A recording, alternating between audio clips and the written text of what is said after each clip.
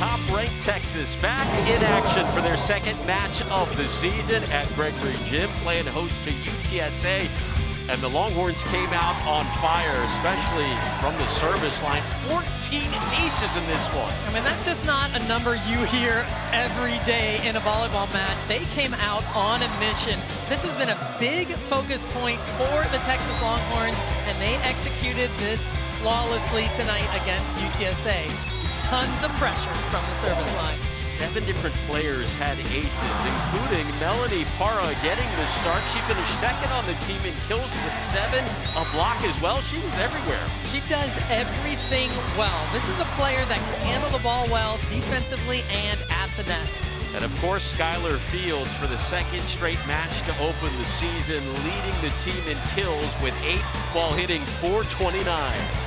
Fields is good no matter where she is, on the left or on the right side of the court. She's going to elevate and go over top of the block. The Longhorns hit .368 and finish with an ace courtesy of Riley Heinrich, and another straight sets win for the Longhorns as they move to 2-0 on the young season.